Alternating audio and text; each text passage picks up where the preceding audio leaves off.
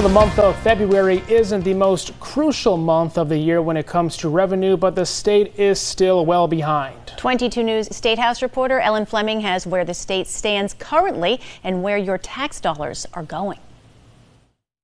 State tax collections are below revenue benchmarks once again, adding to the already alarming trend this year.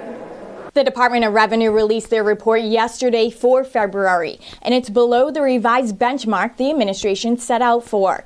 The state collected around $2 billion in February, which is $27 million more than February of 2023. However, the month is still $11 million short of the administration's revised monthly benchmark. The last time collections came in above or at the monthly benchmark was June of last year.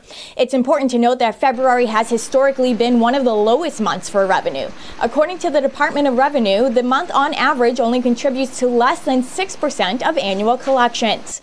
Doug Howgate from the Massachusetts Taxpayers Foundation said April is one of the biggest revenue months, so that's what taxpayers should be paying attention to. Now, I think what we do expect with a relatively strong national economy and you continue to see low unemployment in Massachusetts is the expectation that we are going to see a turnaround at some point in time. But one, we have to prepare for the fact that maybe we won't. And then two, when does that come? And so I do think that April's a big unknown at this stage of the game.